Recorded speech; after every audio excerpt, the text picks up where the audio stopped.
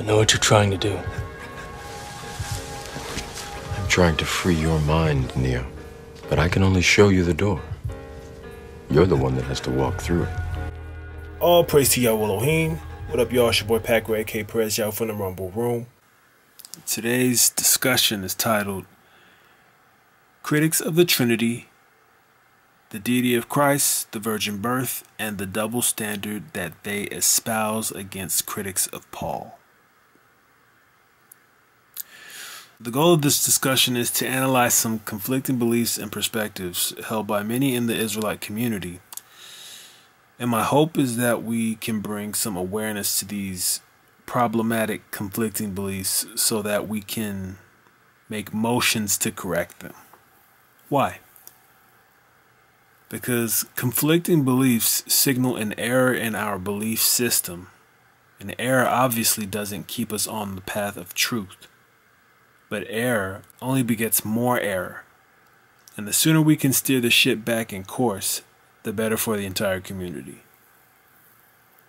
The conflicting belief we'll address in this discussion is the belief that the scriptures are fallible when speaking of the Trinity, the deity of Christ, and the virgin birth, and the infallibility of scriptures when certain objections to Paul's writings are raised. There's a clear double standard when one presumes that the scriptures are errsome when they speak of the Trinity, the deity of Christ, and the virgin birth, but not errsome concerning Paul's writings. The standard ought to be either that the scriptures are always infallible and ought to be trusted to take scripture at face value, or that the scriptures are not infallible. That is, they are fallible and ought not always to be trusted to take scripture at face value. Furthermore, that a person has full license to challenge scripture.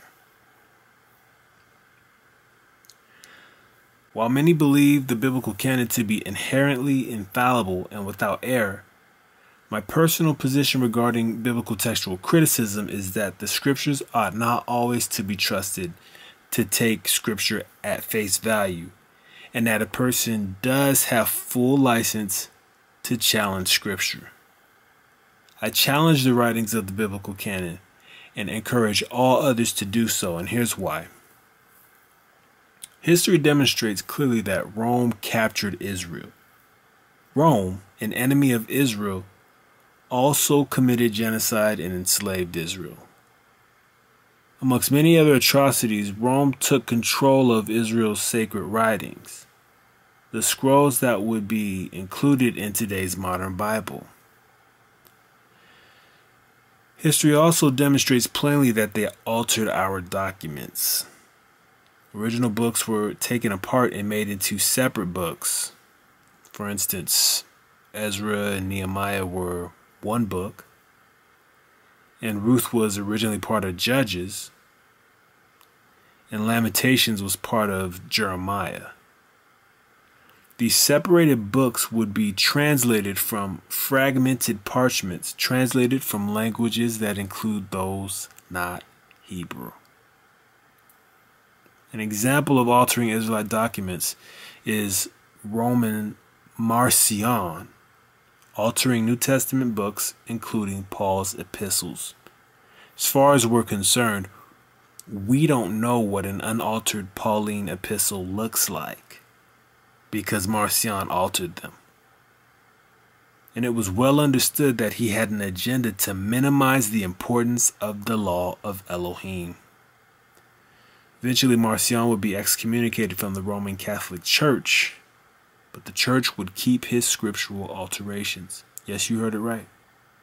The Roman Catholic Church altered and put together the first forms of that book you call the Holy Bible. And that means you would likely not have your beloved KJV 1611 without the initial work of the Roman Catholic Church via its ecumenical councils. The uncomfortable reality is that the biblical canon was composed of original Israelite scriptures that fell into Roman hands. Hence your unbiblical doctrines and alterations of biblical books. This is the very reason why critics of the Trinity, Christ's deity, and the virgin birth have full license or warrant to deny these apparent biblical doctrines.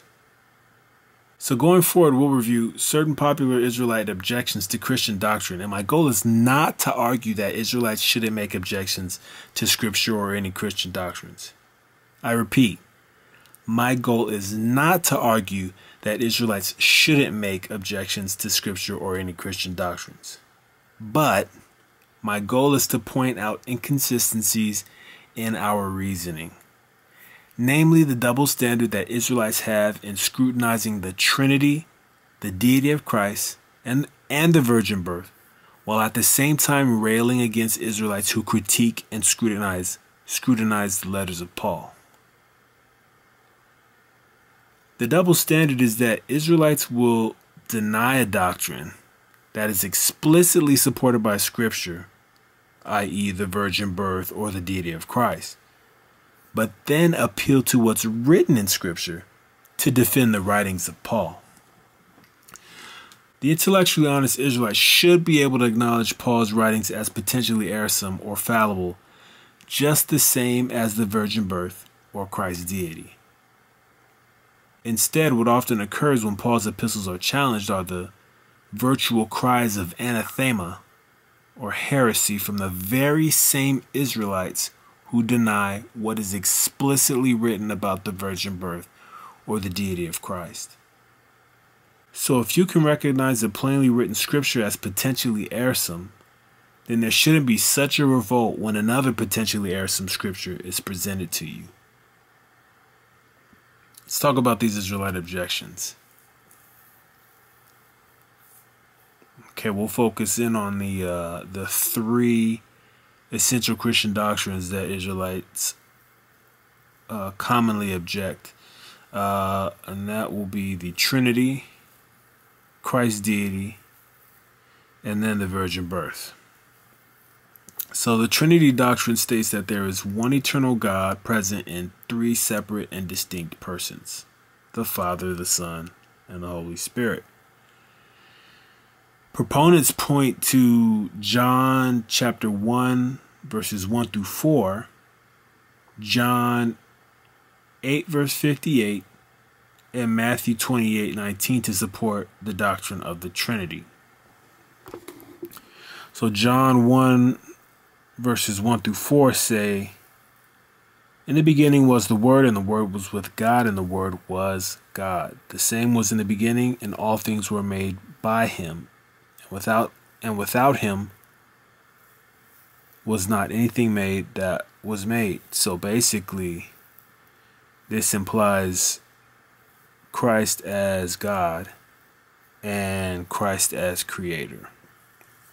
Okay, this is what Christians use. They also use John 8, chapter 58, where Christ says, "Verily, verily, I say unto you, before Abraham was, I am." So Christ is placing himself before the time of Abraham as a pre-existent being before Abraham's existence, which suggests that he is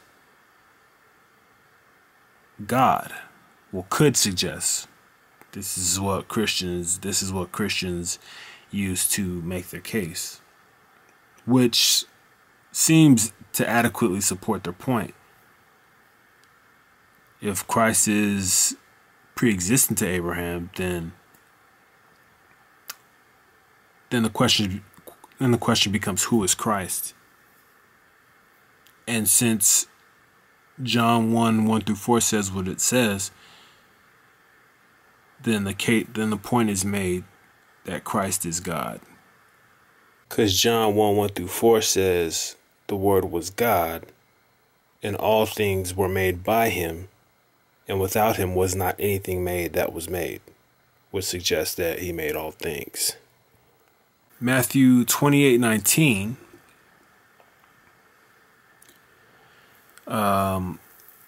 says, "Go ye therefore and teach all nations, baptizing them in the name of the Father and the Son and of the Holy Ghost." And this basically provides scriptural support for the three persons in the Godhead. Critics to the Trinity doctrine and the deity of Christ doctrine. All right, critics, these are Israelites, appeal to John 7 verse 16, Mark chapter 13 verse 32, and Luke chapter 22:42. John 7:16 says, "If any man do his will, he shall know of the doctrine, whether it be of God or whether I speak of myself." This clearly presents a dilemma because Christ makes the distinction between himself and God. He doesn't say of the Father, he says of God. So the idea is that if Christ were God, why would he make the distinction between himself and God? Why wouldn't he just say the Father? Because to make the distinction between himself and God and not himself and the Father, it suggests that he isn't God. Mark chapter 13 verse 32 says, "But of that day and that hour knoweth no man, no, not the angels which are in heaven, neither the Son, but the Father." So this verse presents a dilemma for the Trinitarian doctrine, because if the Son is God, then the Son is omniscient, and the Son should know. The Son should know everything that the Father knows, because they would be both God, according to the Trinitarian doctrine. But Christ is admitting, by his own admission, he says, not even the Son knows. So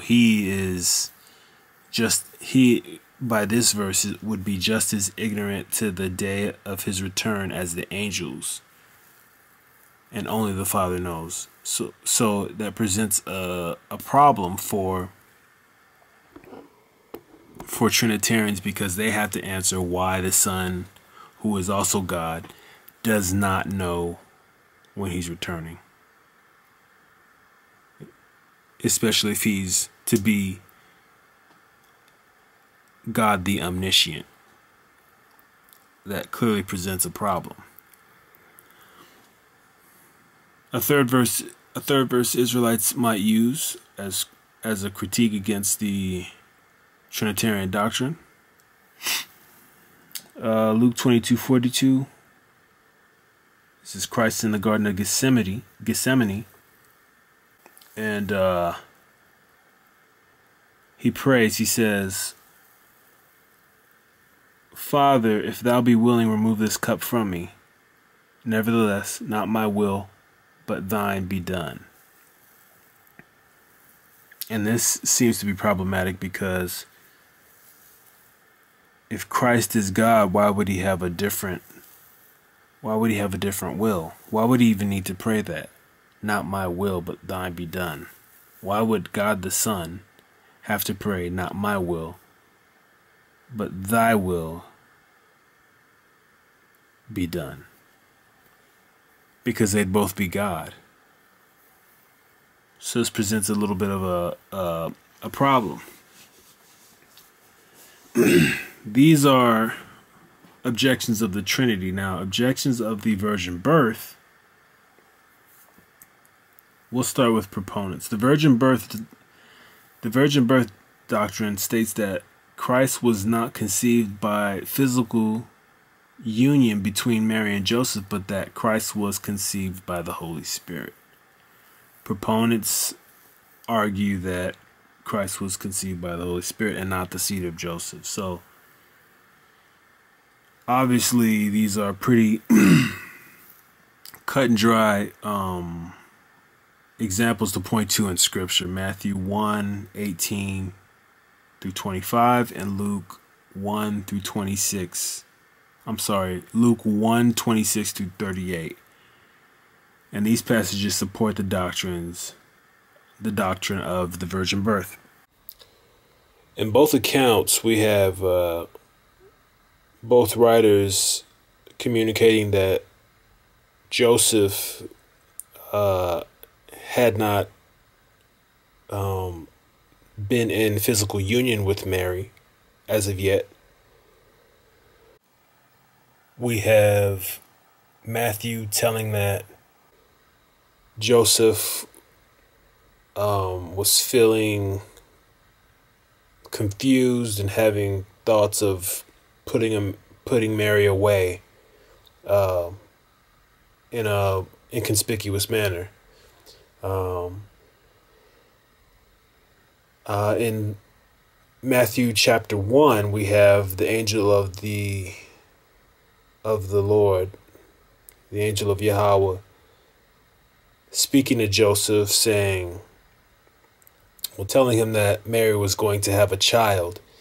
And the angel, knowing that Joseph wanted to put her away, says to him, fear not to take unto thee Mary thy wife, for that which is conceived in her is of the Holy Ghost. So in Matthew 1, the angel of Yahweh was telling Joseph to not put Mary away, to not fear taking her as his wife, and that the child that she is pregnant with has been placed there by the power of the Holy Spirit. In Luke 1, we have the angel of Yahweh speaking to Mary. So Mary's talking to the angel, and the angel tells her that she's going to have a child, but she says, I've never been with a man. How shall this be, seeing I know not a man? She says in verse 34. The angel answers to her, the Holy Ghost shall come upon thee, and the power of the highest shall overshadow thee. Therefore also that holy thing which shall be born of thee shall be called the Son of God. So clearly we have very cut and dry passages telling us that, by the words of the angel of Yahweh, that Mary's going to have a virgin birth. It's pretty cut and dry. Critics appeal to logic, so Israelites will appeal to logic to challenge this essential Christian doctrine and argue that Christ had to be the son of Joseph in order to be the seed of David. But at the same time, they have to deny what is written, what is explicitly written in Matthew 1:18 through 25 and Luke 1:26 through 38. They have to deny these scriptures. So if we're judging solely by what is written in the biblical canon, and we presume the biblical canon to be infallible, perfect, no flaw, no error, then proponents for each of these doctrines, the Trinity, Christ's deity, and the virgin birth, have an undeniable case. Let me repeat that.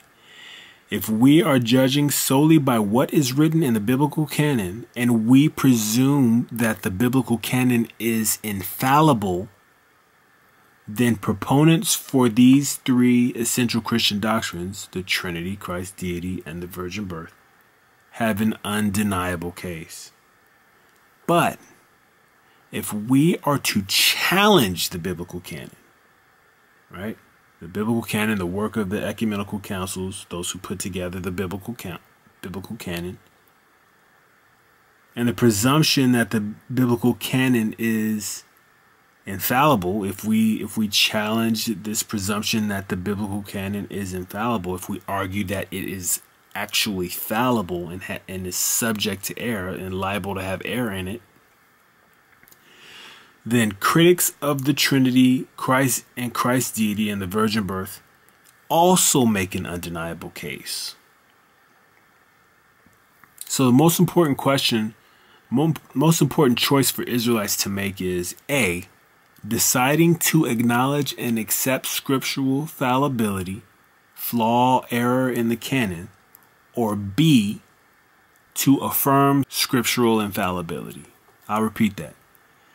The most important choice for Israelites to make at this point is A, deciding to acknowledge and accept scriptural fallibility, the idea that there is flaw or error in the biblical canon, or B, to affirm scriptural infallibility. So with A, you risk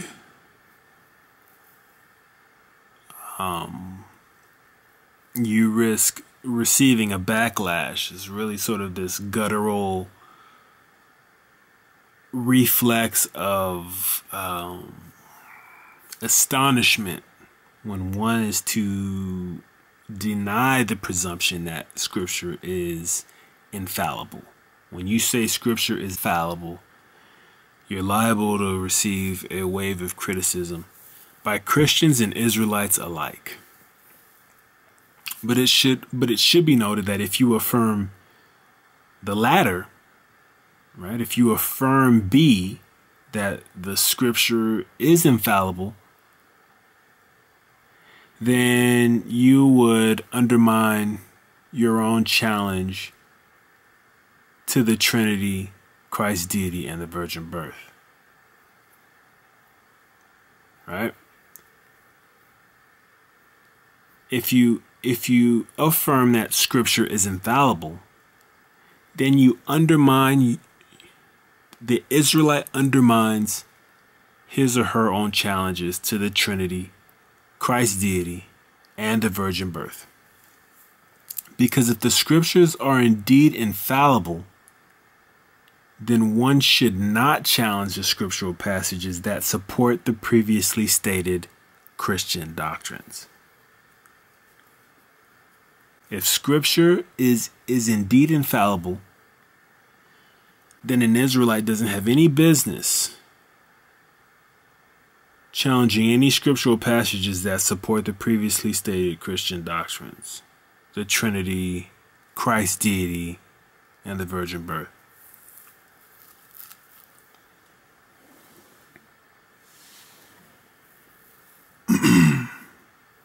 Critics of Paul challenged the biblical canon just as critics of the Trinity, the deity of Christ, and the virgin birth. Except the critics of Paul are critiquing Paul's works. We're challenging Paul's works. And in order to do that, we also challenge the presumption of the principle of infallibility in the Bible. So the common goal that critics of Paul and critics of the three essential Christian doctrines, Trinity, deity of Christ, and virgin birth, the common goal that they both have is that both challenge what is plainly written in Scripture to successfully make their arguments. In order to make their case, both of them have to look at Scripture, see what Scripture says, and they have to say, that doesn't seem right. That doesn't add up. I don't believe what the Bible says right there. The critics of the deity of Christ can't make his or her own case without denying John chapter 1 verses 1 through 4, and the critics of the virgin birth can't make their case without deeming airsome Matthew 1 through 18 through 25 and Luke 1 26 through 38. Likewise, the critic of Paul can't make his or her case without deeming airsome scriptures like Ephesians 2:15 and Galatians 2:3. Let's go into it really quick. Ephesians 2 says, Ephesians 2:15 says, well, let's start with 14. For he is our peace, who hath made both one, and hath broken down the middle partition between us, having abolished in his flesh the enmity, even the law of commandments contained in ordinances, for to make in himself of twain one new man, so making peace. So he's talking about Christ abolishing the law. Okay, I can read that back from verse 11. Wherefore remember that ye, being in time past Gentiles in the flesh, who are called uncircumcision by that which is called the circumcision in the flesh, made by hands, that at the time ye were without Christ. He's talking to Gentiles, being aliens from the commonwealth of Israel, and strangers from the covenants of promise, having no hope, and without God in the world. But now in Christ Jesus, ye who sometime were far off are made nigh by the blood of Christ. For he is our peace, who hath broken both one, and hath broken down the middle wall of partition between us, having abolished in his flesh the enmity, even the law of commandments contained in ordinances. So he calls the law of commandments, the law of Elohim, he calls it enmity. In Galatians 2, he calls it bondage. Let's read Galatians 2:3. But neither, so we'll begin at verse 1. And he's going to talk about how the Jews in that quarter compelled Titus to be circumcised. Verse 1, the 14 years after I went up again to Jerusalem with Barnabas, and took Titus with me also. And I went up by revelation, and communicated unto them that gospel which I preach among the Gentiles, but privately to them which were of reputation, lest by any means I should run, or had run in vain. But neither Titus, who was with me, being a Greek, was compelled to be circumcised. And that because of false brethren unawares brought in, who came in privately to spy out our liberty, which we have in Christ Jesus, they might bring us into bondage. Talking about the law of circumcision. The truth is, the original commandment given to even far back as Abraham, but was given at Sinai to Moses, is that it should be one law for the Israelite and one law for the stranger. The strangers who were to sojourn, the strangers who were to celebrate the feasts, were to also be circumcised. So this verse right here, Galatians 2:3, it's not true. Titus, if he was converted, he should have indeed been circumcised. He was indeed compelled by the law of Elohim to be circumcised. Okay. So the Israelite must decide whether both are wrong in challenging the infallibility of Scripture, or whether both are justified in challenging the infallibility of Scripture, right? The Israelite must decide whether he or she and also the critics of Paul are wrong in challenging the infallibility of Scripture to make their case, or whether they're justified. One cannot, without a hypocritical double standard, accuse one and justify the other. I'll repeat that. One cannot, without a hypocritical double standard, accuse one and justify the other. Why? Because both are daring to deem Scripture as fallible or errsome in order to make their respective case. Right? The critics of the three essential Christian doctrines must look at Scripture, right? When they're denying the deity of Christ, they have to look at John 1 verses 1 through 4 and say, that's not right. I don't agree with that. That's fallible. The critics of the virgin birth must look at two considerably large portions of Scripture. Matthew 1:18 through 25, and also Luke chapter 1:26 through 38. And they must look at those passages of Scripture, those two chunks of Scripture, and say, that's not right. That is fallible. That's errsome. That's flawed. They must look at Scripture, at what is written clearly on the page, and deem it fallible.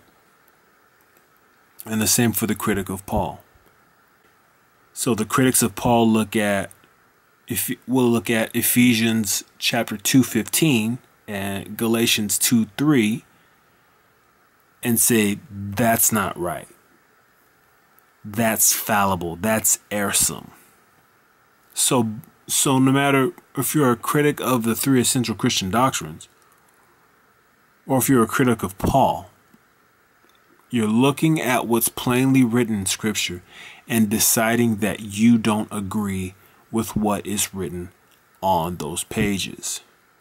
Now, some will gasp at that. You're denying what's clearly written in the Bible, the infallible Holy Writ. But if you consider that the Scriptures aren't infallible, that they are fallible, and that they are subject to error because crooked and bloody, ambitious men took the documents and altered them according to their wickedness and their hatred against the law of Elohim and the Scriptures that were of their captive nation, the Israelites, then it might be a little bit easier to look at the Bible and be able to scrutinize it and criticize it and see it as fallible. See it as the product of bloody, ambitious men. But make no mistake that when you're challenging what is written on those pages, you are challenging the presumption. No matter if you're denying the virgin birth or the Trinity or the deity of Christ, you are, just like the critic of Paul, denying what's clearly written on the pages of the Bible that most of Christianity and probably even, plenty Israelites will say is infallible Scripture. And they'll rail against you for challenging what is written on the page.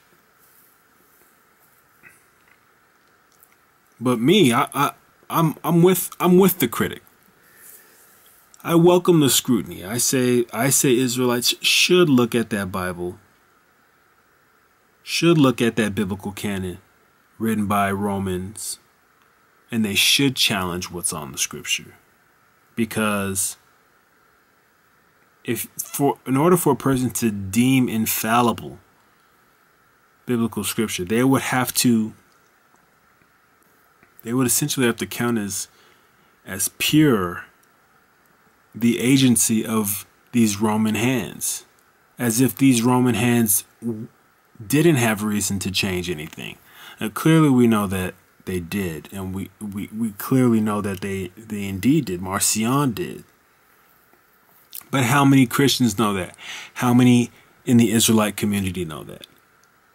How many people simply think that the Israelite scriptures passed into Roman hands unaltered and unchanged unmolested, unperverted onto the pages of the Holy Bible. Now, every person has to decide for themselves how sensible that sounds to them. I know how sensible it sounds to me, and it doesn't sound very sensible at all. It would take a very simple-minded person to think that a nation as wicked as Rome, and clearly an enemy of Israel, wouldn't do anything to confound the nation, and that by the curses of Deuteronomy 28, Elohim wouldn't allow confusion onto the pages of the scripture. When we're dealing with this principle of what is holy writ, what is authoritative scripture, we are talking in terms of Roman authority. Because Rome was the one who deemed certain scriptures, certain interpretations as authoritative by their ecumenical councils. And to straight away decide that no one should question what's on those pages, we're sort of ignoring the possibility of Roman wickedness occurring in the scriptures. But history clearly tells us that it did happen, that Romans did pervert the scriptures, right? And clearly critics of the Trinity, critics of the deity of Christ, critics of virgin birth are sensing some agency of Roman perversion in the scriptures. In order to challenge those doctrines, an Israelite has to be wary or suspicious that there are unbiblical doctrines, unsound doctrines written onto the pages of the Bible. But the question I'm asking is, why do they hold that standard when it comes to the virgin birth, the deity of Christ, and the Trinity, but not when it comes to Pauline epistles? When clearly the history says that Marcion altered the Pauline epistles. We don't know what an unaltered Pauline epistle looks like. All we know is what Marcion was able to get his hands on. That's what we see in the scriptures. Now, what he changed, what he didn't change, that's unknown to us until we get an unaltered Pauline epistle. We won't know. But Israelites will, the same critics of the Trinity, the virgin birth, and the deity of Christ, will rail against the critics of Paul and appeal to what's written in the scriptures to support what they believe about Paul. But they challenge the infallibility of scripture just as the critic of Paul does. So there's an inconsistency and a double standard. So hopefully now pro-Paul Israelites can see the dilemma. Something like this can trigger emotions or emotions of denial and frustration, but if we're being 100% honest, it's something to deeply consider. It's a bit confusing for Israelites to rail against Christians for leaning on Paul's doctrine and to issue vain challenges for them to prove their doctrine without Paul, especially when pro-Paul Israelites themselves aren't willing to dispense with Paul. Truth is, Paul works for Christians, so there's no reason for Christians to dispense with or feel any shame for not doing so. But there's many reasons for an Israelite to dispense with Paul. There seems to be an emotional connection that just won't allow Israelites to dispense with Paul. I'm not sure many can explain why they need him. And the great irony is that they hold on to Paul and challenge Christians to let him go. But when you challenge pro-Paul Israelites to let Paul go, when you challenge pro-Paul Israelites to let him go or to even give hearing to critiques of his writings, then you risk suffering rage and curses. Kind of funny to hear that out loud, right? But does the emotional sensitivity not reveal that a pro-Paul Israelite might realize the truth, but just might not be ready to face it? I issue the challenge for Israelites to give hearings to critiques of Paul's epistles. After all, if they don't stand up to scrutiny, won't it be apparent? At the very least, pro-Paul Israelites should be able to acknowledge the double standard they espouse. If you can challenge the principle of scriptural infallibility concerning the Trinity, the deity of Christ, and the virgin birth, then so can the critics of Paul. So I hope this discussion was edifying. Feel free to like, share, and leave a comment. You can also post your questions in the Biblical Rumble Room and tag me. Also, feel free to post your own video responses and tag me in it, and we can take the conversation from there. All right. Thanks for tuning in, family. Until next time, peace, light, and shalom. I know what you're trying to do.